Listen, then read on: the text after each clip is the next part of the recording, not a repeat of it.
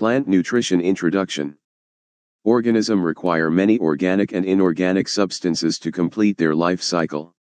All such substances which they take from outside constitute their nutrition.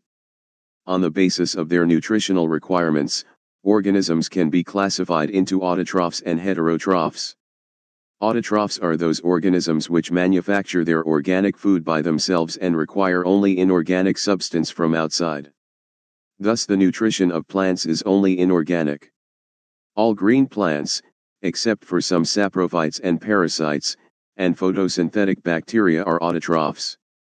The heterotrophs, on the other hand, require both organic and inorganic substances from outside. All non-green plants and animals, including human beings, are heterotrophs. Autotrophic green plants obtain their nutrition from inorganic substances which are present in soil in the form of minerals, which are known as mineral elements or mineral nutrients, and this nutrition is called mineral nutrition. 4.1 Essential mineral elements. A variety of mineral elements is present in the soil, but all of them are not essential for plants' growth. Besides, a particular element may be needed for the growth of one plant and may not be required at all by other plants. An essential element is defined as one without which the plant cannot complete its life cycle, or one that has a clear physiological role. Therefore, in 1939 Arnon and Stout proposed the following characters for judging the criteria of essentiality of an element in the plant. The element must be essential for normal growth and reproduction, which cannot proceed without it. The requirement of the element must be specific and cannot be replaced by another element. The requirement must be direct, that is, not the result of any indirect effect, e.g. for relieving toxicity caused by some other substance. Essential elements are divided into two broad categories, based on the quantity in which they are required by plants: macroelements and microelements. Their ionic forms are respectively called macronutrients and micronutrients. Cations may be absorbed on the surface of negatively charged clay particles. Anions, e.g., nitrate, phosphate, chloride, sulfate, borate, are held to soil particles to a lesser extent. Mineral salts dissolved in soil solution are constantly passing downwards along with percolating, gravitational, water. The phenomenon is called leaching. Leaching is more in case of anions. 1. Macronutrients, macroelements or major elements, which are required by plants in larger amounts, generally present in the plant tissues in concentrations of 1 to 10 mg per gram of dry 100. Proposed the following. Matter. The macronutrients include carbon, hydrogen, oxygen, nitrogen, phosphorus, sulfur, potassium, calcium, magnesium. 2.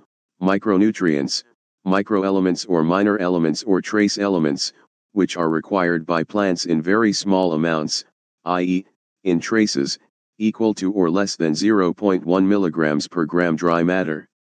These include iron, manganese, copper, molybdenum, zinc, boron, and chlorine. Recent research has shown that some elements, such as cobalt, vanadium, and nickel, may be essential for certain plants. The usual concentration of essential elements in higher plants according to D.W. Raines, 1976, based on the data of Stout are as follows: element percent of dry weight: carbon 45, oxygen 45, hydrogen 6, nitrogen 1.5, potassium 1.0, calcium 0.5, magnesium 0.2, phosphorus 0.2, sulfur 0.1, chlorine 0.01, iron 0.01, manganese 0.005, boron 0.002, zinc 0.002, copper 0.0001, molybdenum 0.0001. 4.2 Plant analysis. 1. Ash analysis. This is the simplest method. The plant tissue is subjected to a very high temperature, 550 to 600 degrees Celsius, in an electric muffle furnace and is reduced to ash. The organic matter of the plant is completely oxidized. All carbon, hydrogen, and oxygen molecules in the tissue are converted into carbon dioxide and water, both of which escape into the atmosphere as vapors. Besides, some nitrogen is also lost as nitrogen gas and ammonia. The plant ash left behind forms a very small proportion of plant's dry weight, ranging from 2 to 10% only. Analysis of plant ash shows that about 92 mineral elements are present in different plants. Out of these, 30 elements are present in each and every plants, and rest are in one or other plants. Out of these 30 elements, 16 elements are necessary for plants and are called essential elements. The ash is chemically analyzed to determine these elements. 2. Solution culture, hydroponics. In this method, plants are grown in nutrient solutions containing only desired elements. To determine the essentiality of an element for a particular plant, it is grown in a nutrient medium that lacks or is deficient in this element. If the plant grows normally, it indicates that the element is not essential. However, if the plant shows deficiency symptoms, then it indicates that the element is essential for that particular plant. The growing of plants with their roots in dilute solutions of mineral salts instead of soil led to increased understanding of plant nutrition. This cultivation of plants by placing the roots in nutrient solution is called hydroponics. Probably the first recorded use of soilless culture was by Woodward in 1699. In early 19th century, plants were grown with their roots immersed in water solutions with inorganic salts alone, without the addition of soil or organic matter. By 1860, the culture solution technique was modernized by Sachs, and he showed the essentiality of nitrogen for plant growth. Another significant worker for studying the essentiality of elements was Knopp, 1865. The method of growing plants in aqueous nutrient solutions as employed by Sachs and Knopp is used experimentally and commercially today and known as hydroponic culture. The nutrient solution composition proposed by Knopp, 1865, and Arnon and Hoagland's, 1940, are commonly used. Arnon and Hoagland's nutrient medium has the advantage that it contains micronutrients also. Iron was added in the form of ferrous sulfate, which often precipitated out. Nowadays, a chelating agent Na2-EDTA, disodium salt of ethylene diamine tetraacetic acid. EDTA is a buffer which is used in tissue cultures, is added. Hydroponics or soilless culture helps in knowing, I. The essentiality of mineral element. 2. The deficiency symptoms developed due to non-availability of particular nutrient. 3. Toxicity to plant when element is present in excess. 4. Possible interaction among different elements present in plant. V. The role of essential element in the metabolism of plant. 3. Solid medium culture. In this method, either sand or crushed quartz is used as a rooting medium and nutrient solution is added to it. The nutrient medium is provided by one of the following methods. I. Drip culture. It is done by dripping over the surface. 2. Slop culture. It is done by having the medium over the surface. 3. Sub-irrigation. Here the solution is forced up from the bottom of the container. 4.3 Major role of nutrients. Various elements perform the following major role in the plants. 1. Construction of the plant body. The elements, particularly C, H, and O, construct the plant body by entering into the constitution of cell wall and protoplasm. They are, therefore, referred to as framework elements. Besides, these, C, H, and O, N, P, and S also enter in the constitution of protoplasm. They are described as protoplasmic elements. 2. Maintenance of osmotic pressure. Various minerals present in the cell sap in organic or inorganic form maintain the osmotic pressure of the cell. 3. Maintenance of permeability of cytomembranes. The minerals, particularly Ca++, K and Na and maintain the permeability of cytomembranes. 4. Influence the pH of the cell sap. Different cations and anions influence on the pH of the cell sap. 5. Catalysis of biochemical reaction. Several elements, particularly Fe, Ca, Mg, Mn, Zn, Cu, Cl, act as metallic catalyst in biochemical reactions. 6. Toxic effects. Minerals like Cu, As, etc. impart toxic effect on the protoplasm under specific conditions. 7. Balancing function. Some minerals or their salts act against the harmful effect of the other nutrients, thus balancing each other. 4.4 Specific role of macronutrients. The role of different elements is described below. 1. Carbon, hydrogen, and oxygen. These three elements, though cannot be categorized as mineral elements, are indispensable for plant growth. These are also called framework elements. Carbon, hydrogen, and oxygen together constitute about 94% of the total dry weight of the plant. Carbon is obtained from the carbon dioxide present in the atmosphere. It is essential for carbohydrate and fat synthesis. Hydrogen and oxygen would be obtained from water which is absorbed by the plants from the soil. Some amount of oxygen is also absorbed from the atmosphere. 2. Nitrogen, source. The chief source of nitrogen for green plants is the soil. It is absorbed mainly in the form of nitrate ions. 3. No. The major sources of nitrate for the plants are sodium nitrate, potassium nitrate, ammonium nitrate, and calcium nitrate. Under suitable conditions, ammonium ions, 4NH may substitute for nitrate ions, being easily absorbed by plants. Ordinary green plants cannot utilize elemental nitrogen, which constitutes about 79% of the air. It is also trapped by nitrogen-fixing bacteria which live symbiotically in root nodules of the plants. 2. Functions. Nitrogen is an essential constituent of proteins, nucleic acids, vitamins, and many other organic molecules as chlorophyll. Nitrogen is also present in various hormones, coenzymes and ATP etc.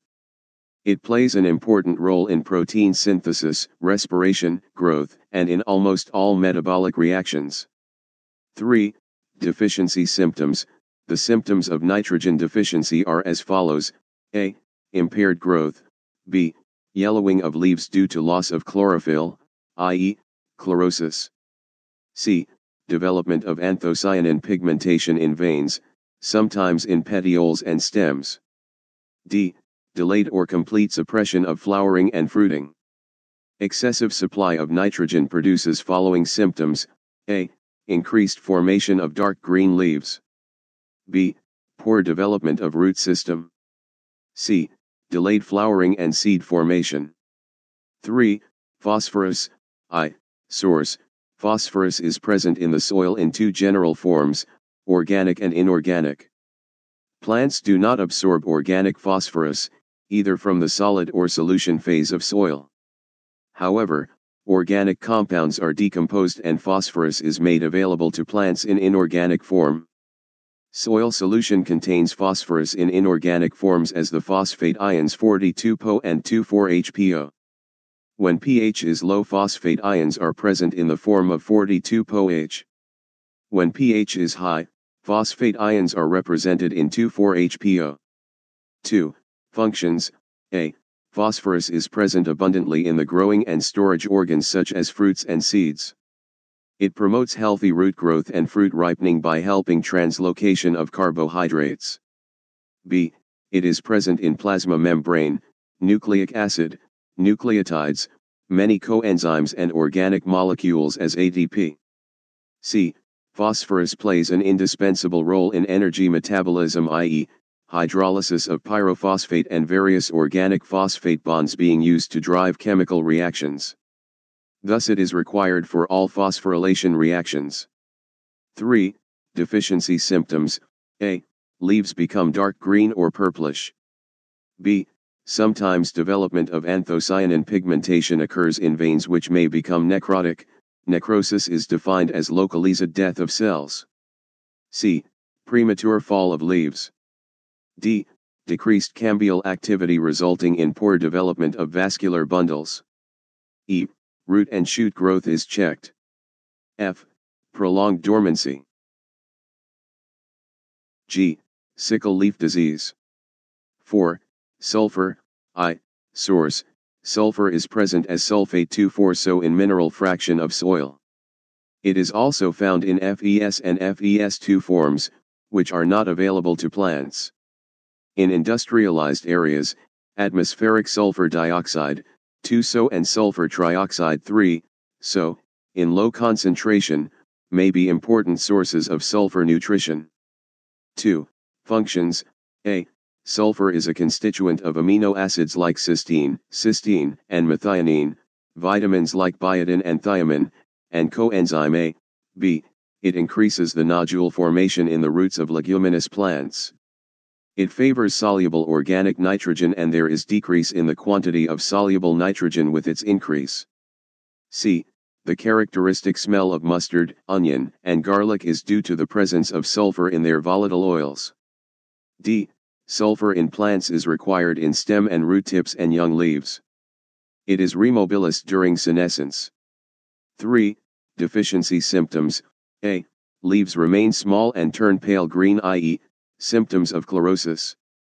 Chlorosis affects young leaves more because of immobile property of the sulfur.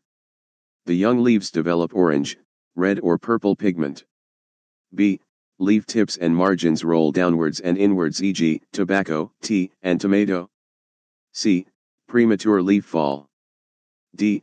Delayed flowering and fruiting. E. Apical growth is retarded, whereas premature development of lateral buds starts. F. The tea yellow disease is caused in tea plants. G. Decrease in stromolamellae and increase in grana stacking. H. Increase in starch and sucrose accumulation, and decrease in reducing sugars. 5. Potassium. I. Source of Kn to the plants is inorganic compounds like potassium sulfate, potassium nitrate, etc. Potassium is usually present in sufficient amount in clay soils, where it is firmly bound, largely as an exchangeable base. It is prevalent cation in plants and may be involved in the maintenance of ionic balance in cells. It contains approximately 0.3 to 6% of whole plant. In seeds, it is found in less amount. 2. Functions. A. It differs from all other macronutrients in not being a constituent of any metabolically important compound. B. It is the only monovalent cation essential for the plants. C. It acts as an activator of several enzymes including DNA polymerase. D. It is essential for the translocation of photosynthates, opening and closing of stomata, phosphorylation, synthesis of nucleic acid and chlorophyll. It takes part in the formation of cell membrane, and it is also responsible for maintenance of turgidity of cells.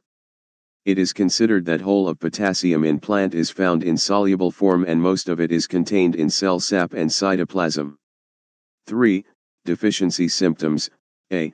Mottled chlorosis followed by the development of necrotic areas at the tips and margins of the leaves. B. Kn deficiency inhibits protein synthesis and photosynthesis. At the same time, it increases the rate of respiration. C. The internodes become shorter and root system is adversely affected. D. The color of leaves may turn bluish-green. E.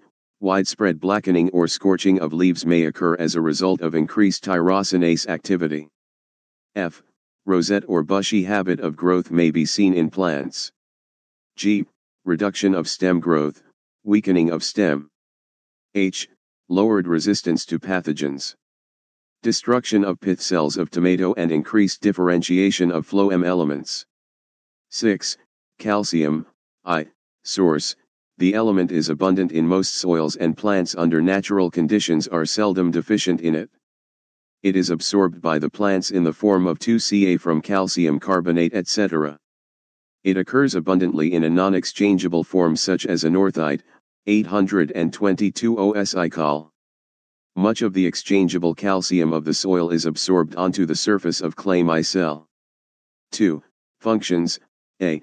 It is necessary for formation of middle lamella of plants where it occurs as calcium pectate. B. It is necessary for the growth of apical meristem and root hair formation. C. It acts as activator of several enzymes, e.g., ATPase, succinic dehydrogenase, adenylate kinase, etc. D. Along with Na and Nk, and it maintains the permeability of plasma membrane. E. It is involved in the organization of spindle fibers during mitosis. F. It antagonizes the toxic effects of Na and NMG++. It is essential for fat metabolism, carbohydrate metabolism, nitrate assimilation, and binding of nucleic acids with proteins. 3. Deficiency symptoms. A. Ultimate death of meristems which are found in shoot, leaf, and root tips. B. Chlorosis along the margins of young leaves, later on they become necrotic. C. Distortion in leaf shape. D. Roots poorly developed or may become gelatinous. E. Young leaves show malformation and leaf tips becomes hooked. F. Its deficiency checks flowering and causes the flowers to fall early. 7. Magnesium. I. Source. Magnesium occurs in the soil in the form of magnesite, MgCO3, dolomite, MgCO3, CaCO3, magnesium sulfate, MgSO4, and as silicates. It is absorbed from the soil in the form of exchangeable cation, ions, Mg++. It is easily leached and thus become deficient in sandy soils during rainy season. 2. Functions. A. It is an important constituent of chlorophyll. B. It is present in the middle lamella in the form of magnesium pectate. C. It plays an important role in the metabolism of carbohydrates, lipids, and phosphorus. D. It acts as activator of several enzymes. E. It is required for binding the larger and smaller subunits of ribosomes during protein synthesis. F.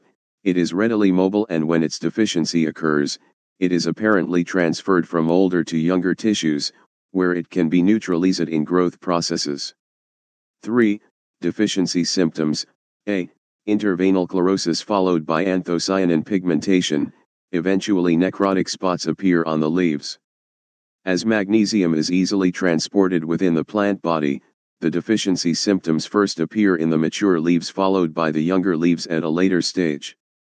B. Stems become hard and woody, and turn yellowish-green. C. Depression of internal phloem and extensive development of chlorenchyma.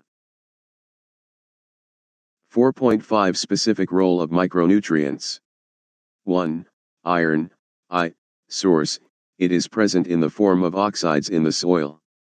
It is absorbed by the plants in ferric as well as ferrous state, but metabolically it is active in ferrous state. Its requirement is intermediate between macro and micronutrients. Therefore, sometimes it is also considered as a macronutrients. 2. Functions. A. Iron is a structural component of ferredoxin, flavoproteins, iron proferrin proteins, cytochromes, peroxidases, catalases, etc. B. It plays important roles in energy conversion reactions of photosynthesis, phosphorylation, and respiration. C. It acts as activator of nitrate reductase and aconitase. D. Although iron is not a component of the chlorophyll molecules, it is essential for the synthesis of chlorophyll. 3. Deficiency symptoms. A. Chlorosis particularly in younger leaves, the mature leaves remain unaffected. B. It inhibits chloroplast formation due to inhibition of protein synthesis. C. Stalks remain short and slender. D. Extensive intervenal white chlorosis in leaves. E. It may develop necrosis aerobic respiration severely affected. F. In extreme deficiency scorching of leaf margins and tips may occur. 2. Manganese. I. Source. Like iron, the oxide forms of manganese are common in soil. However, manganese dioxide, highly oxidized form, is not easily available to plants. It is absorbed from the soil in bivalent form, Mn++. Increased acidity leads to increase in solubility of manganese. In strong acidic soils, manganese may be present in toxic concentrations. Oxidizing bacteria in soils render manganese unavailable to plants at pH ranging from 6.5 to 7.8. 2. Functions. A. It acts as activator of enzymes of respiration, malic dehydrogenase and oxalosuccinic decarboxylase, and nitrogen metabolism, nitrite reductase. B. It is essential for the synthesis of chlorophyll. C. It is required in photosynthesis during photolysis of water. D. It decreases the solubility of iron by oxidation. Hence, abundance of manganese can lead to iron deficiency in plants. 3. Deficiency symptoms: A. Chlorosis, interveinal, and necrosis of leaves. B. Chloroplasts lose chlorophyll, turn yellow-green, vacuolated and finally perish. C. Root system is poorly developed. D. Formation of grains is badly affected. E. Gray spot disease in oat appears due to the deficiency of manganese, which leads to total failure of crop. F. Marsh spots in seeds of pea. G. Deficiency symptoms develop in older leaves. 3. Copper. I. Source: copper occurs in almost every type of soil in the form of complex organic compounds. A very small amount of copper is found dissolved in the soil solution. The bivalent copper cation Cu2+ is available in plants in exchangeable forms. It is found in natural deposits of chalcopyrite, Cufis 2. 2. Functions: A. It activates many enzymes and is a component of phenolases, ascorbic acid oxidase, tyrosinase, cytochrome oxidase. B. Copper is a constituent of plastocyanin, hence plays a role in photophosphorylation. C. It also maintains carbohydrate-nitrogen balance. 3. Deficiency symptoms: A. Both vegetative and reproductive growth are reduced. B. The most common symptoms of copper deficiency include a disease of fruit trees called exanthema, in which trees start yielding gums on bark, and reclamation of crop plants, found in cereals and legumes. C. It also causes necrosis of the tip of the young leaves, e.g., citrus. The disease is called dieback. D. Carbon dioxide absorption is decreased in copper-deficient trees. E. Wilting of entire plant occurs under acute shortage. F. Grain formation is more severely restricted than vegetative growth. 4. Molybdenum. I. Source: molybdenum occurs in the soil in 3 forms: dissolved, exchangeable and non-exchangeable forms. It is available to the plants mostly as molybdate ions. It is required in extremely small quantities by plants. It is found relatively in higher concentration in mineral oil and coal ashes. 2. Functions: A. Its most important function is in nitrogen fixation because it is an activator of nitrate reductase. B. It is required for the synthesis of ascorbic acid. C. It acts as activator of some dehydrogenases and phosphatases. Deficiency symptoms: A. Mottled chlorosis is caused in the older leaves as in nitrogen deficiency, but unlike nitrogen-deficient plants, the cotyledons stay healthy and green. B. It is also known to inhibit flowering. If they develop, they fall before fruit setting. C. It leads to drop in concentration of ascorbic acid. D. Its deficiency causes whiptail disease in cauliflower and cabbage. The leaves first show an interveinal mottling and the leaf margins may become gray and flaccid and finally brown. 5. Zinc. I. Source: zinc occurs in the soil in the form of ferromagnesian minerals like magnetite, biotite, and hornblende. When weathering of these minerals takes place, zinc is liberated in bivalent Zn2+ form. Increase in soil pH decreases the availability of zinc. Bivalent form of zinc, Zn++, is exchangeable and is readily available in the soil. Plants require this mineral only in traces and its higher concentrations are highly toxic. 2. Functions: A. It is required for the synthesis of tryptophan, which is a precursor of indole acetic acid and auxin. B. It is a constituent of enzymes like carbonic anhydrase, hexokinase, alcohol dehydrogenase, lactic dehydrogenase and carboxypeptidase. C. It is required for metabolism of phosphorus and carbohydrates. D.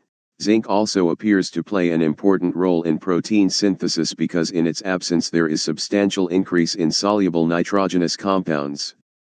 3. Deficiency symptoms. A. The first symptom appears in the form of interveinal chlorosis of the older leaves, starting at the tips and the margins. B. Growth becomes stunted due to formation of smaller leaves and shortened internodes. Reduced stem growth is due to less synthesis of auxin. C. The leaves become distorted and sickle-shaped and get clustered to form rosettes. This effect is known as little leaf disease. D.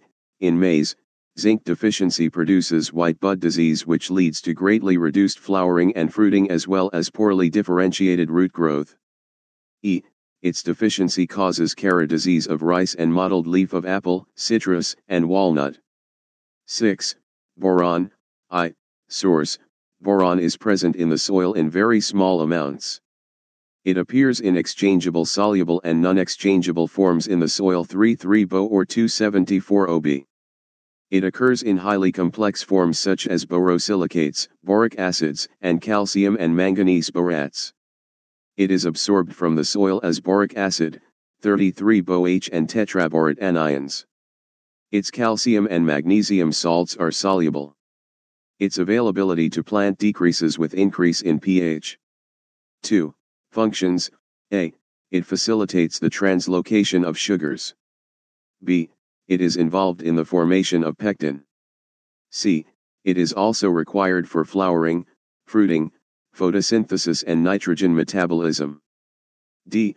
Boron is required for uptake and utilization of Ca2+, pollen germination, seed germination and cell differentiation. E. It regulates cellular differentiation and development. 3. Deficiency symptoms. A. The first major symptom of boron deficiency is the death of shoot tip because boron is needed for DNA synthesis. B. Generally flowers are not formed and the root growth is stunted. C. The leaves develop a thick coppery texture, they curve and become brittle. D. Some of the physiological diseases caused due to boron deficiency are internal cork of apple, top rot of tobacco, crack stem of celery, browning of cauliflower, water core of turnip, hard fruit of citrus and heart rot of sugar beets and marigold. These diseases can be cured by application of small doses of sodium tetraborate in the soil. E. Fruits when affected are severely deformed and useless. F. Its deficiency checks the cell's division of cambium but continues cell elongation. 7. Chlorine. I. Source. It is absorbed from the soil as chloride ions. It is required in very small amounts and almost all types of soils contain enough chlorine for the plants. Hence, it is rarely supplied as fertilizer. 2. Functions. A. It is required for photolysis of water during photosynthesis in photosystem 2. B. In tobacco, it increases water volume inside the cell and also regulates carbohydrate metabolism. C. With Na and K+, chlorine helps in determining solute concentration and anion-cation balance in the cells. D. It is essential for oxygen evolution in photosynthesis. 3. Deficiency symptoms. A. The deficiency symptoms of chlorine consist of wilted leaves which later become chlorotic and finally attain a bronze color. B. Roots become stunted or thickened and club-shaped and fruiting is reduced. C. Photosynthesis is also inhibited. 4.6 Mechanism of absorption of mineral elements. Plants absorb the minerals from the soil and translocate them to other parts of the body. Soil serves as a main source of mineral salts in which clay crystals with a central nucleus is called micelle. The micelles are negatively charged. To maintain the balance, they hold positively charged ions on their surface. When this balance is disturbed by salt absorption, the equilibrium is again restored by transferring some of the absorbed ions into the solution. The movement of ions is called as flux. The movement of ions into the cell is called influx and outward migration of ions is known as efflux. Various theories have been proposed to explain the mechanism of mineral salt absorption and can be placed under the following two categories. 1. Passive absorption. 2. Active absorption. 1. Passive absorption. Absorption of ions without the use of metabolic energy is known as passive absorption. This type of absorption is carried out by purely physical forces. In most of the cases, the movement of mineral ions into root occurs by diffusion. Diffusion of molecules is their net movement down a free energy or chemical potential gradient. The rate of diffusion varies with the chemical potential gradient or the difference in activity, essentially equivalent to concentration, across the diffusion distance. Briggs and Robertson, 1957, demonstrated the passive absorption of ions by root system. They showed, mineral salt absorption is not affected by temperature and metabolic inhibitors. Rapid uptake of ions occurs when plant tissues are transferred from a medium of low concentration to high concentration. Some of the important theories explaining the mechanism of passive absorption of minerals are given below. Mass flow hypothesis. According to Heilmo, 1953, 1955, the ion absorption increases with increase in transpiration. The ions have been considered to move in a mass flow with water from the soil solution through the root and eventually to the shoot. The theory was supported by Kramer, 1956, Russell and Barber, 1960, etc. Later, Lopushinsky, 1960, using radioactive P32 and Ca45, has supported this experiment. 2. Simple diffusion hypothesis. According to this hypothesis, if the concentration of solutes inside the plant is lower than the soil, the mineral ions are thought to migrate into the root by simple diffusion. As a result, a state of equilibrium is reached. The part of plant cell or tissue that permits free diffusion is sometimes called outer space. The apparent volume that accommodates these ions has been referred to by some workers as apparent free space. In the model of plasma membrane proposed by Danieli and Davzin 1935, there are pores of 7A diameter through which ions can diffuse into the cytoplasm. However, these pores are thought to be unstable in the fluid mosaic model. The accumulation of ions in the cell against concentration gradient cannot be explained by this concept. 3. Facilitated diffusion hypothesis. According to this concept, the ions are transported across the membrane by a carrier protein. When the ions enter the cell through protein channels and not through the lipid layer, the phenomenon is called facilitated diffusion. The ions combine with the carrier before they move to and fro across the membrane by thermal diffusion. In bacteria, this action is performed by certain antibiotics, which are small polypeptide units. These antibiotics are called ionophores. They transport cations into the cell. In this phenomenon there is no participation of metabolic energy. 4. Ion exchange hypothesis. According to this view, the ions adsorbed to the cell surface are exchanged from the external medium. A cation is exchanged for a cation and anion for anion. If a particular ion is absorbed by the plant, in exchange it offers H and or O ions, which are made available by the dissociation of water molecule. There are two theories to explain the mechanism of ion exchange. A. Contact exchange theory. According to this theory, ions are not completely static, they are always oscillating around their absorption surface, and when the oscillation volume of the ions on the roots and on the colloidal particles overlap each other, ion exchange occurs. An equilibrium is maintained between the dissolved fractions, as any depletion in the soil solution is covered by movement of ions. B. Carbonic acid exchange theory.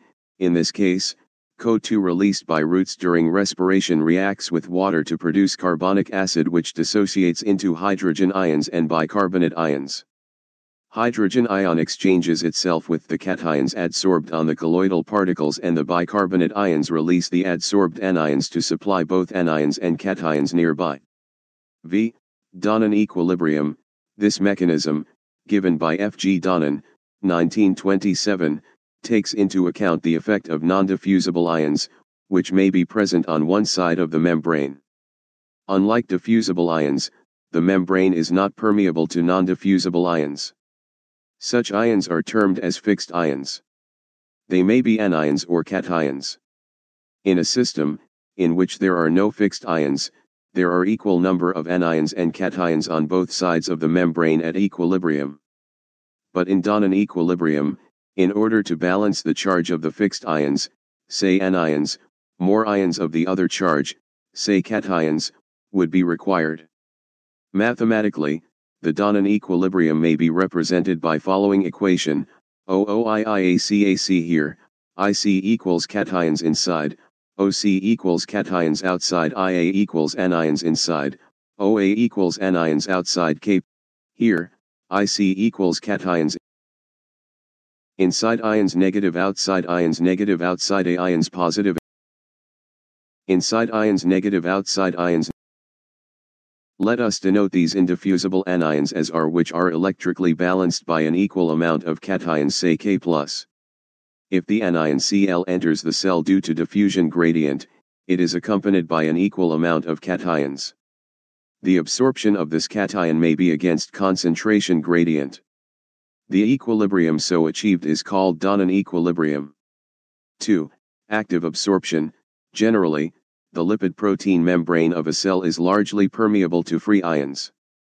The energy is considered to be involved in the transport of such free ions across the membrane. The absorption of ions, involving use of metabolic energy, is called active absorption. Energy used in these mechanisms comes from metabolic activities, especially respiration. Mineral absorption is mainly active process. Hoagland, 1944, indicated active ion absorption and their ions accumulation against concentration gradient in green algae Nitella and Valonia. Following evidences show the involvement of metabolic energy in the absorption of mineral salts. Higher rate of respiration increases the salt accumulation inside the cell. Respiratory inhibitors check the process of salt uptake. By decreasing oxygen content in the medium, the salt absorption is also decreased. Active transport is necessary for living cells because certain substances must be concentrated and others must be excluded. Active uptake of minerals by roots mainly depends on availability of oxygen. Depending upon the nature of the carrier and participation of metabolic energy, several theories are proposed to explain the mechanism of active absorption.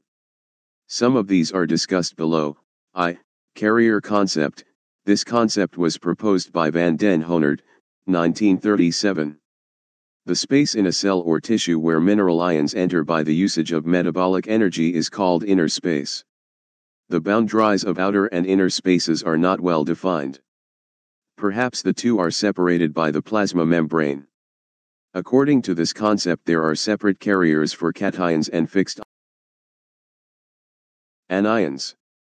A carrier forms an ion-carrier complex on the outer surface of the membrane. This complex breaks up and releases the ion into the inner space, and this release is perhaps mediated by the enzyme phosphatase. The inactivated carrier is again activated by the enzyme kinase, and in this process an ATP is used up. ATP molecule combine with carrier molecules and allow passage of substances against concentration gradient. The activated carrier again accepts new ions and the entire cycle is repeated. Carrier * plus ion. Ed. Inactivate carrier and ATP kinase, activated. 2. Cytochrome, pump hypothesis. This theory was proposed by Lundegaard, 1950, 1954. According to this explanation, only anions are absorbed actively, i.e., anion uptake requires energy and the absorption of cations does not require energy, i.e., they are absorbed passively. At the outer surface of the membrane, the cytochrome undergoes oxidation and loses one electron and in exchange picks up an anion. This is then transported to the inner side of the membrane through to the cytochrome chain, and on the inner surface of the membrane the anion is released and the cytochrome gets reduced by the action of dehydrogenase involved in respiration. The cations move passively along the electrical gradient created by the accumulation of anions at the inner surface of the membrane. The evidence in favor of Lundegaard's hypothesis is that the respiration increased when a plant is transferred from water to salt solution. The increased respiration was called salt respiration or anion respiration. This theory was criticized on the following grounds: a. It is applicable to absorption of anions only. b. It fails to explain selective absorption of ions. c. it has been observed that even cations can stimulate respiration. D. ETS is poorly developed in anaerobically respiring forms. 3. Protein lecithin carrier concept. Bennett Clark, 1956, proposed that the carrier could be some amphoteric molecule which can carry anions as well as plasma membranes. Cations. He suggested it to be a membrane-bound protein which is conjugated with a phosphatide called as lecithin. Lecithin functions as a carrier. According to this theory, the phosphate group in the phosphatide acts as the cation binding site and choline acts as the anion binding site. During transport, ions are picked up by lecithin to form an ion-lecithin complex. The ions are released on the inner surface of the membrane due to hydrolysis of lecithin by the enzyme lecithinase into phosphatidic acid and choline. Lecithin is resynthesized from these components in the presence of enzyme choline acetylase and choline esterase, which requires ATP. Goldacre, 1952, proposed a mechanism of ion transport where contractile proteins act as ion carrier. They bind ions in unfolded condition on the outer face of the membrane and then contract, releasing the ion into the cell and again become unfolded. The energy for this folding and unfolding is provided by ATP. In hydrophytic plants, water and salts are absorbed by outer layer of plants. 4.7 Factors affecting mineral absorption. The process of mineral absorption is influenced by the following factors. 1. Temperature.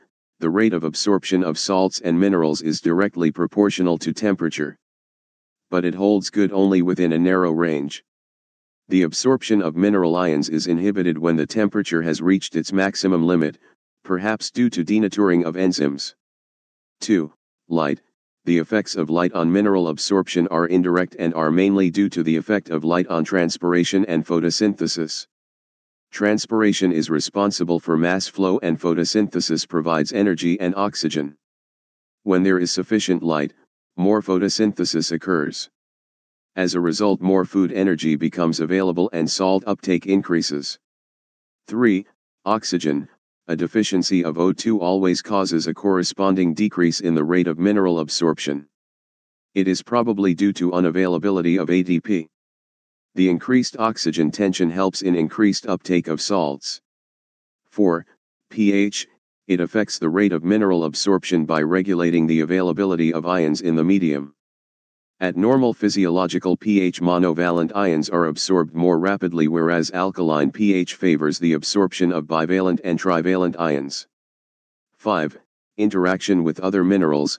The absorption of one type of ions is affected by other type. The absorption of K and is affected by Ca++, Mg++, and other polyvalent ions. It is probably due to competition for binding sites on the carrier. However, the uptake of K and Br becomes possible in presence of Ca++ ions. There is mutual competition in the absorption of K, Rb, and Cs ions. 6. Growth. A proper growth causes increase in surface area, number of cells, and in the number of binding sites for the mineral ion. As a result, mineral absorption is enhanced. 4.8 Mineral translocation. P.R. Stout and D.R. Hoagland, 1939, proved that mineral salts are translocated through xylem. After absorption of minerals by root, ions are able to reach xylem by two pathways. I. Apoplast. 2. Symplost. In apoplast pathway, inflow of water takes place from the cell to cell through spaces between cell wall polysaccharides. Ions thus are able to move from cell wall of epidermis to cell walls of various cells in cortex, cytoplasm of endodermis, cell wall of pericycle, and finally into xylem. In symplost pathway, ions move through cytoplasm of epidermis and finally move through cytoplasm of cortex, endodermis, pericycle, through plasmodesmata, and finally into xylem. Minerals in xylem are carried along with water to other parts of the plant along transpiration stream. Minerals reaching leaves take part in assimilation of organic compounds and then transported to other parts of the plant through phloem. 4.9 Nitrogen nutrition in plants. Nitrogen is an essential constituent of protoplasm. Nitrogen is the component of amino acids, proteins, enzymes, nucleotides, and nucleic acids. Nitrogen is picked up as inorganic compound and is changed into organic form by plants and some prokaryotes. Though atmosphere contains 79% of nitrogen in gaseous state, yet animals cannot use it directly.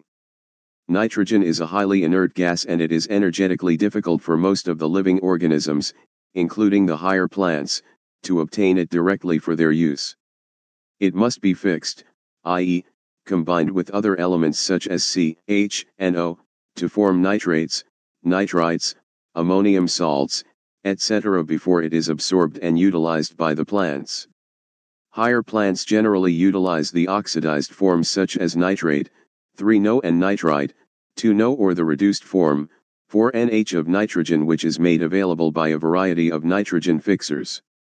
Nitrogen can be fixed by three methods: process of nitrogen fixation on the basis of agency through which the nitrogen is fixed. The process is divided into two types: I. Atmospheric nitrogen fixation. By photochemical and electrochemical reactions, oxygen combines with nitrogen to form oxides of nitrogen. Now they get dissolved in water and combine with other salts to produce nitrates. 2. Biological nitrogen fixation. Some blue-green algae, Anabaena, nostoc, symbiotic bacteria, Rhizobium, and free-living bacteria, Azotobacter, pick up atmospheric nitrogen, reduce it to ammonia, combines with organic acid to form amino acids. 3. Industrial nitrogen fixation. Nitrogen and hydrogen combines to form ammonia industrially, under pressure and temperature. 1. Physical nitrogen fixation. Out of total nitrogen fixed by natural agencies, approximately 10% of this occurs due to physical processes such as lightning, i.e., electric discharge, thunderstorms and atmospheric pollution. Due to lightning and thundering of clouds, N2 and O2 of the air react to form nitric oxide, NO. The nitric oxide is further oxidized with the help of O2 to form nitrogen peroxide, NO2. Noon to lightning. NO2 combines with H2O to form nitrous acid, HNO2, and nitric acid, HNO3. The acid falls along with rainwater. Now it acts with alkaline radicals to form water-soluble 3-No, nitrates, and 2-No, nitrites. The nitrates are soluble in water and are directly absorbed by the plants. 2. Biological nitrogen fixation. The conversion of atmospheric nitrogen into inorganic or organic usable forms through the agency of living organisms is called biological nitrogen fixation. The process is carried by two main types of microorganisms, those which are free-living or asymbiotic and those which live in close symbiotic association with other plants. I. Asymbiotic biological nitrogen fixation. This is done by many aerobic and anaerobic bacteria, cyanobacteria, blue-green algae, and some fungi, e.g., A. Free-living bacteria aerobic, Azotobacter anaerobic, Clostridium photosynthetic, Chlorobium chemosynthetic, Thiobacillus, B. Cyanobacteria, blue-green algae, e.g., Anabaena, nostoc, Tolipothrix cylindrospermum, Calothrix, and Allocera, etc., C. Free-living fungi, e.g., yeast cells, and Polyalaria. 2. Symbiotic biological nitrogen fixation. Symbiotic bacteria are found in the root nodules of the members of family Leguminosae. The best-known nitrogen-fixing symbiotic bacterium is Rhizobium leguminosarum, Bacillus radicola. Primary members of the family Leguminosae such as beans, gram, groundnut, and soybean, etc. On their secondary, tertiary and sometimes primary roots bear small nodule-like swellings. Rhizobium penetrates to the cortex of root through infection thread. Simultaneously, cortical cells or root are stimulated to divide more vigorously to form nodules on the root. Neither bacterium nor plant alone can fix nitrogen in such cases. Nitrogen fixation is actually the outcome of symbiotic relationship between the two. When a section of root nodules is observed, the presence of a pigment, like hemoglobin, is seen to impart pinkish color to it. This pigment is closely related to hemoglobin and helpful in creating optimal condition for nitrogen fixation. Like hemoglobin, leg hemoglobin is an oxygen scavenger. Fixation of nitrogen is done with the help of enzyme nitrogenase, which functions under anaerobic conditions. Leg hemoglobin combines with oxygen and protects nitrogenase. Symbiotic bacteria have also been found to occur in root nodules of Casuarina, Cycas, Alnus, etc. Leaf nodules develop in some members of family Rubiaceae, the bacteria being Mycobacterium. Some cyanobacteria also have symbiotic association with plants, e.g., lichens, Anthoceras, a liverwort, and Azala, a water fern. Mechanism of biological nitrogen fixation. It is believed that nitrogen is bound to the enzyme surface and is not released until it is completely reduced to ammonia. Nitrogen bound to the enzyme surface is reduced in stepwise reaction before N bond is ruptured. Several schemes incorporating such idea have been proposed, and Burris, 1966, accepts that the total reduction of nitrogen occurs on an enzyme complex, nitrogenase, without release of intermediates less reduced than ammonia. The enzyme complex nitrogenase consists of two subunits: a non-heme iron protein commonly called Fe protein, or dinitrogen reductase, component I, an iron molybdenum protein called MO-Fe protein, or dinitrogenase, component 2, according to Burris, 1966, hypothesis for nitrogen fixation suggesting the function of ATP and ferredoxin at each step in the reduction of nitrogen. The pretty function of ATP donor is furnished by pyruvate, which also acts as electron donor for N2 reduction as well. Pyruvate on one hand acts as ATP donor, while on other hand it supplies hydrogen ions and electrons for nitrogen reduction via NADH2 and ferredoxin. The nitrogenase enzyme requires 16 ATP molecules, 8 hydrogen ions and 8 electrons to reduce 1 molecule of nitrogen to 2 NH3 molecules. Explaining the mechanism of nitrogenase activity, it's now believed that electrons are transferred from the reducing agent, ferredoxin, flavoprotein, or dithionide, to complex of MgATP and Fe protein, component 2. From here electrons flow to MO-Fe protein, component I, and then to substrate, nitrogen, which is finally reduced, to NH3.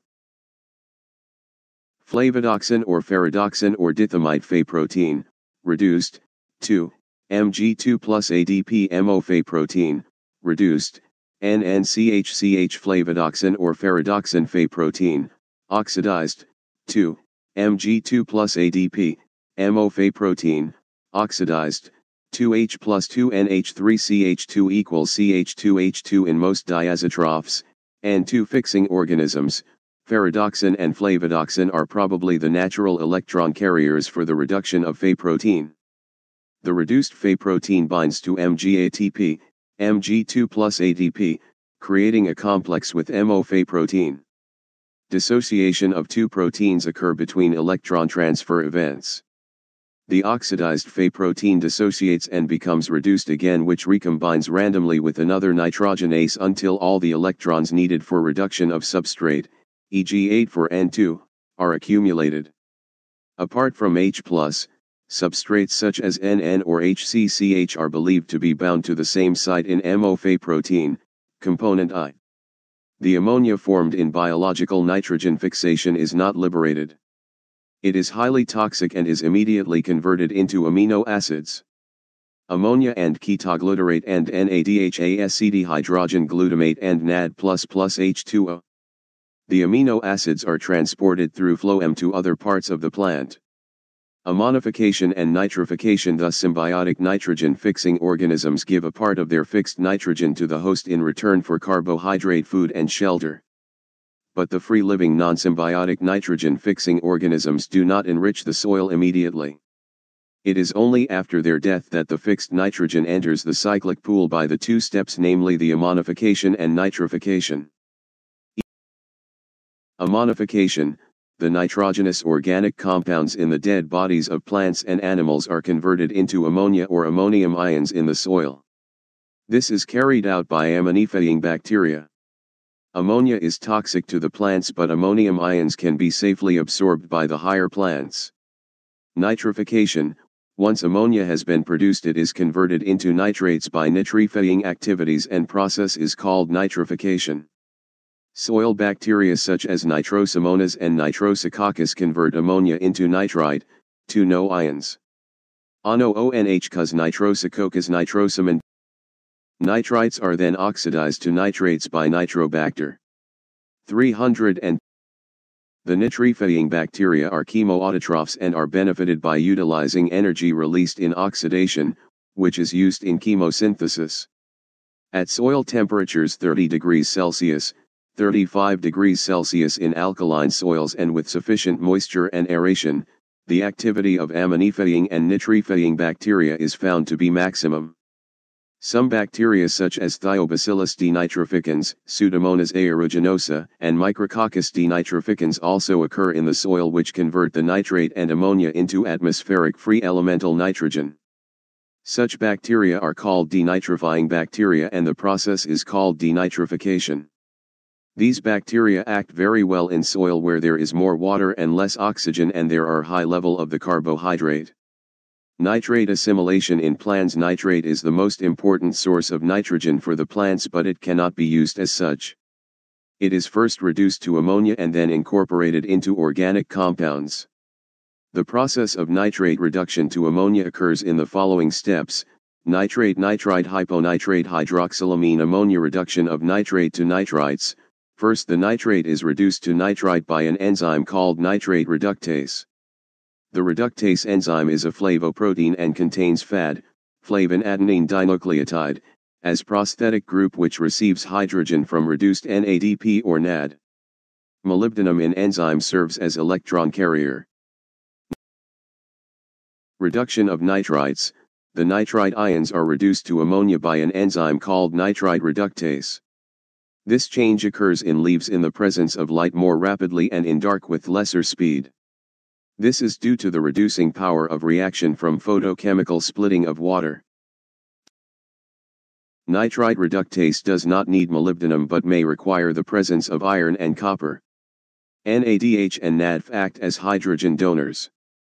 Application of fertilizers. Application of fertilizers: most of the soil usually contains sufficient amounts of essential mineral elements for the better crop production. Some of them are, however, deficient in certain elements. These elements are required to be supplemented externally by adding the appropriate fertilizers.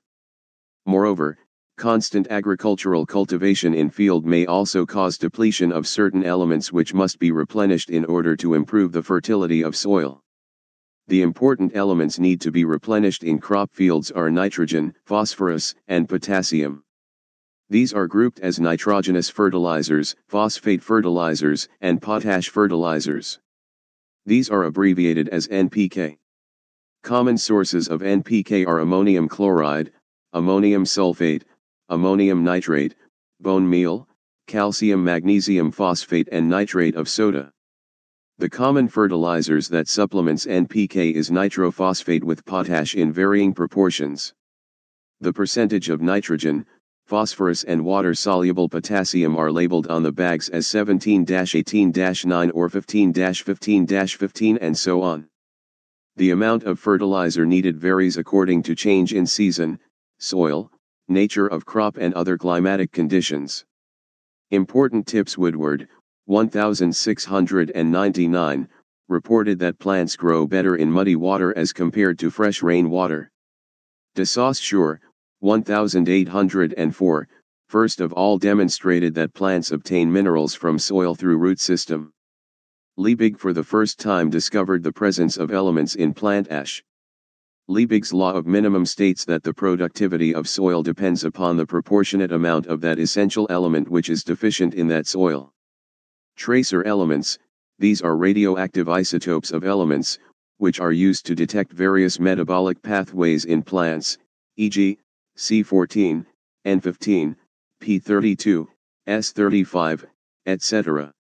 If dried plant parts are heated in silica crucible at 600 degrees Celsius, all organic substances vaporize and the remaining plant ash contains only inorganic substances or mineral elements.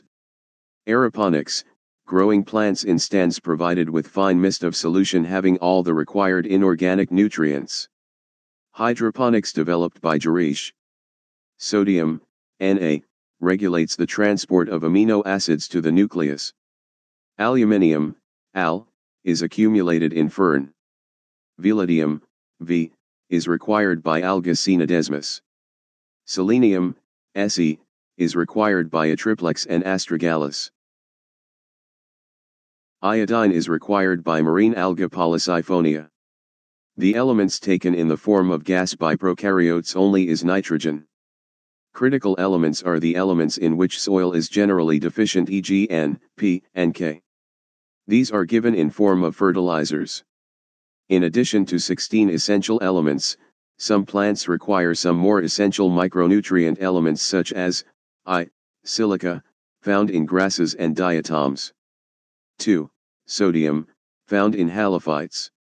3. Cobalt, found in ferns, e.g. Lycopodium, taking part in growth. 4. Nickel, enzyme urease used it to hydrolyze urea by living organisms. In rhizobium, cobalt play an important role in nitrogen fixation and is an essential constituent of vitamin B12. It is used in cancer therapy. Cytozyme is a water-soluble commercial preparation which contains essential mineral element for use as foliar spray. Cara disease of rice and white bud of maize is due to zinc deficiency. Dieback of citrus and reclamation disease of cereals and legumes and exanthema in fruit trees are due to deficiency of Cu. Whiptail disease of cauliflower is caused by Mo deficiency.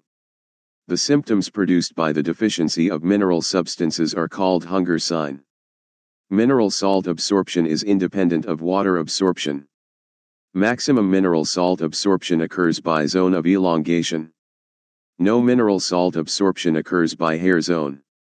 Mineral salt absorption occurs directly by cells of epiblema and not by root hair. Mineral salts are absorbed mostly in form of ions, i.e. anions and cations. Path of transport of mineral salts is xylem. Cytochromes act as anion carriers. Phytotron is the place or laboratory where plants can be maintained and studied under wide range of controlled conditions. NIF gene, nitrogen fixing gene is NIF gene. A cluster of 18 genes, NIF gene, encode the protein required for nitrogen fixation in Klebsiella. 4.10 Special modes of nutrition. Nutrition is an important characteristic of living organisms. Plants need energy for its various life activities. Energy is provided by the oxidation of different foods. The method of taking in and synthesis of various types of foods by different plants and animals is called nutrition. Generally, plants are autotrophic in their mode of nutrition, but there are some examples which are heterotrophic in their mode of nutrition. These plants are unable to manufacture their own food due to lack of chlorophyll or some other reasons, e.g., some bacteria, fungi, some bryophytes, pteridophytes and few angiospermic plants also, but special mention is of angiospermic plants. There are 4 special modes of nutrition. 1. Parasites, 2. Saprophytes, 3. Symbiotic plants, 4. Insectivorous plants. 1. Parasites. These plants obtain either their organic food prepared by other organisms or depend upon other plants only for water and minerals with the help of which they can synthesize their own food. The living organism from which the parasite obtains its organic food or water and minerals is called host. Any part of the body of parasite is modified into a special organ called hostorium which enters into the cells of host and absorbs food or water and minerals from the host. A plant parasite may live on the root or stem of the host plant partially or totally. The total parasites remain permanently attached to the host whereas the association of partial parasites is only short-lived. Accordingly, parasites can be classified into 2 categories, I. Total parasites. 2. Semi-parasites or partial parasites. I. Total parasites. These plants never possess chlorophyll, hence they always obtain their food from the host. They may be attached to branches, stem parasites, or roots, root parasites, of the host plants. A total stem parasite, Cuscuta is a rootless, yellow-colored, slender stem with small scale leaves, which twines around the host.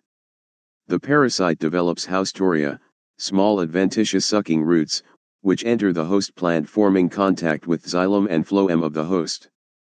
It absorbs prepared food, water, and minerals from the host plant. B. Total root parasite. Total root parasites are common in the families like Orobonchaceae, Rafflesiaceae, Balanoforaceae, etc. Orobonch, Rafflesia, and Balanophora are some of the common root parasites. Orobonch is commonly known as broom rape. It has scale leaves and pinkish or bluish flowers. The tip of the root of parasite makes haustorial contact with the root of host and absorbs food from the host. Orobonch is usually parasitic upon brinjal, tobacco. In Rafflesia, stinking corpse lily, another root parasite, vegetative parts of the plant are highly reduced and represented by cellular filaments resembling fungal mycelium.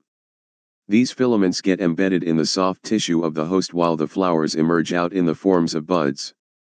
Balanophora occurs as a total stem parasite in the roots of forest trees. 2. Semi-parasite or partial parasite. Such parasitic plants have chlorophyll and, therefore, synthesize their organic food themselves. But they fulfill their mineral and water requirements from their host plants. Like total parasites, they grow on the stem and roots of the host plants and can be grouped into following two categories. A. Partial stem parasites. The well-known example of partial stem parasite is Viscum album, mistletoe, which parasitizes a number of shrubs and trees. The mature plant of Viscum is dichotomously branched with green leaves borne in pairs attached on each node of stem. The shoots are attached to the host by means of haustoria. The primary haustoria reaches up to cortex of the host which runs longitudinally. It sends secondary haustoria which make connection with the xylem of the host and absorb water and minerals. Lauren thus is another partial stem parasite. B. Partial root parasites. The common example of partial, semi-parasite, root parasite is Sant alum album, sandalwood tree, which is an evergreen partial root parasite which grows in South India. It grows on the roots of Dalbergia siso, eucalyptus. Like other partial parasites, it also has green leaves and absorbs only minerals and water from the host plants. Similarly, striga on roots of sugarcane and thyssum on the roots of grasses are other partial root parasites. 2. Saprophytes. These plants live upon dead organic matter and are responsible for conversion of complex organic substances into simple inorganic substances, minerals, e.g., some bacteria, some fungi, yeast, mucors, penicillium, agaricus, few algae, polytoma, few bryophytes, buxbaumia, hypnum, and splanchnium, few pteriophytes, like Botrychium, and some angiosperms, Monotropa and Neotia, also. Monotropa, commonly known as Indian pipe, lacks chlorophyll and is colorless or ivory white. It is found in Kasai hills and in the dense forests of Shimla. Monotropa, though usually referred to as a saprophyte, actually gets its nourishment from fungal mycelium which surround its roots. Such association between roots of higher plants and fungi is known as mycorrhiza. Neotia, bird's nest orchid, grows in the humus-rich soil of the forests. It has very few reduced leaves and thick pale yellow stem. The roots lack root hairs and the nutrients are absorbed by mycorrhiza. 3. Symbiotic plants. Sometimes two different species of organisms spend much or all of their lives in close physical association, deriving mutual benefit. Such an association is known as symbiosis and each organism is known as symbiont. Symbiotic association is so close that symbionts appear to be different parts of the same plant. Symbiotic association may be between two higher plants or between a higher plant and a lower plant. Some common examples of symbiosis are described below. I. Lichens. Lichens is a special group of plants. When an algae and fungi live together and are mutually benefited, Algae provides food and fungi provides water minerals and protection of algae. The fungus component of the lichens, called mycobiont, is generally a member of Ascomycete or occasionally of Basidiomycete. The algal component of the lichen is known as phycobiont and is generally a member of Chlorophyceae, e.g., Tribouxia, or Cyanophyceae, e.g., nostoc, Gloeocapsa. 2. Mycorrhiza.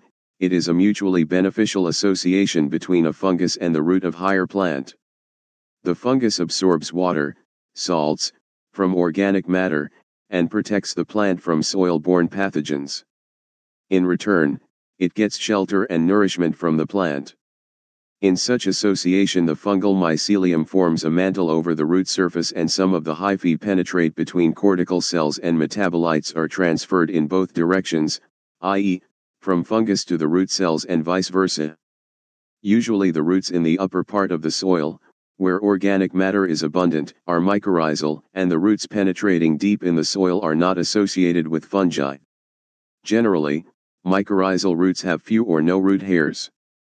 Water and minerals are absorbed by the fungus and passed on to the host. The fungus digests starch grains stored in the cortical cells of the host and uses the digested products in its own metabolism. In some plants, the mycorrhizal association is essential for normal growth and development. For example, seedlings of orchids fail to survive if the soil is free from fungus. Pine seedlings grow poorly unless mycorrhizal fungi are introduced into the soil. 3. Root nodules of Leguminosae, members of the subfamily Papilionaceae of the Leguminosae, e.g., pea, beans, trifolium, harbor species of Rhizobium, a nitrogen-fixing bacteria. The bacteria form nodules in the roots. They fix elemental nitrogen of the atmosphere and make it available to the plant in forms that can be utilized. In turn, they derive food and shelter from the leguminous plant. 4. Myrmecophily. It is the symbiotic relationship between ants and some higher plants. The ants obtain food and shelter from the plant. They protect the plant, e.g., mango, from other animals. In Acacias phaerocephala, the stipules are hollowed to function as ant shelter. Leaflet tips, belts corpuscles, and rachis, extrafloral nectaries, possess feeding materials. A higher plant which is benefited by association with ants is called myrmecophyte. The term myrmecophily is also used for pollination by 4. Insectivorous plants. These plants are autotrophic in their mode of nutrition, but they grow in marshy or muddy soils, which are generally deficient in nitrogen, and in order to fulfill their nitrogen requirement, these plants catch small insects. The organs and specially leaves of these plants are modified variously to catch the insects. These plants have glands secreting proteolytic enzymes which break down complex proteins into simple nitrogenous substances, which in turn are absorbed by these plants. Some of these plants are as follows: I. Drosera, sundew. It is a herbaceous plant having spathulate or lunate leaves. The leaves are covered by glandular hair with a swollen tip. The gland secretes a sticky purple juice which shines like a dewdrop in bright light sunshine, hence the name sundew. These long special hair are generally referred to as tentacles. When an insect alights on the leaf, the tentacles curve due to thigmonasty. The insect is killed and its proteins are digested by pepsin hydrochloride. Similar tentacles are also found in Drosophilum. 2. Utricularia, bladderwort. It is submerged floating aquatic herb which lack roots. Some of the species of Utricularia also occur in moist soil. The leaves are dissected into fine segments and appear like roots. Some of the leaf segments are modified into pear-shaped sacs called bladders or utricles. The bladders are triangular or semicircular structures having a single opening guarded by a valve. There are numerous bristles near the mouth and digestive glands inside. The bladders show special trap mechanism. The valve of the bladder opens on the inner side. When small aquatic animalcules enter the bladder along with water current, they get trapped inside. Their proteins are digested enzymatically. When a bladder is full of undigested matter, it degenerates. 3. Nepenthes, pitcher plant, they are commonly found in tropical areas like Assam and Meghalaya, i.e. Nkazayana. In this plant the leaf base is winged, petiole is tendriller and the lamina is modified into pitcher. The pitcher fig has a distinct collar at the mouth and the apex is modified into the lid. The undersurface of the lid has alluring glands whereas the inner surface of pitcher is lined by numerous digestive glands and several downward directed hair. The lid attracts insects which slide down into the pitcher. The downward directed hair check their escape. The insect is killed and its proteins are digested by pepsin hydrochloride. Other insectivorous plants having leaf pitchers are Sarracenia, Cephalotus, Helianthera, etc. 4. Dionaea, Venus flytrap. It is a small herbaceous plant found mainly in America. The plant has a rosette of radiating leaves. The petiole is winged and photosynthetic. The lamina is bilobed and the midrib acts like a hinge between the two lobes of the lamina. Each lobe has 15 to 20 trigger hairs or bristles. These hairs are very sensitive to nitrogenous substances. When an insect alights on the leaf and touches the sensitive hairs, the two lobes of lamina fold along the midrib. Thus the insect is trapped in between the lobes. Pepsin hydrochloride secreted by the digestive glands, present in the upper part of the lobes, digests the insect. The simple digested substances are absorbed by the plant. Soon after the digested matter has been translocated to other parts of the plant, the lobes of the lamina reopen. V.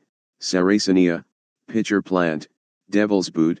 This pitcher plant is found in the temperate regions. It has a very reduced stem which bears a rosette of leaves. The leaves are modified into pitchers. It can easily be distinguished from Nepenthes on the basis of its trumpet-shaped sessile pitchers. Contrary to Nepenthes, the pitchers of Sarracenia lack digestive enzymes and here the insects are decomposed by bacteria. 6. Pinguicula, butterwort. It is a herbaceous plant having a basal rosette of ovate leaves. The leaf margins are slightly curved in upward direction. The dorsal, upper, surface of leaf has two types of glands, stalked and sessile. The stalked glands secrete mucilage while the sessile glands secrete digestive enzymes. As soon as the insect sits on the leaf surface, it sticks to the mucilage secreted by stalked glands. Meanwhile the margins of the leaf roll inward due to stimulation received by the insect. Thus the insect gets leaf lamina enclosed within the leaf. The protein contents of the insect are digested by the enzymes secreted by the sessile glands. The leaf reopens when the stimulation is over. 7. Aldrovanda, water flea trap. It is also a rootless, submerged aquatic plant, bog plant, recalling the habit of Utricularia. The leaves are bilobed with long petioles.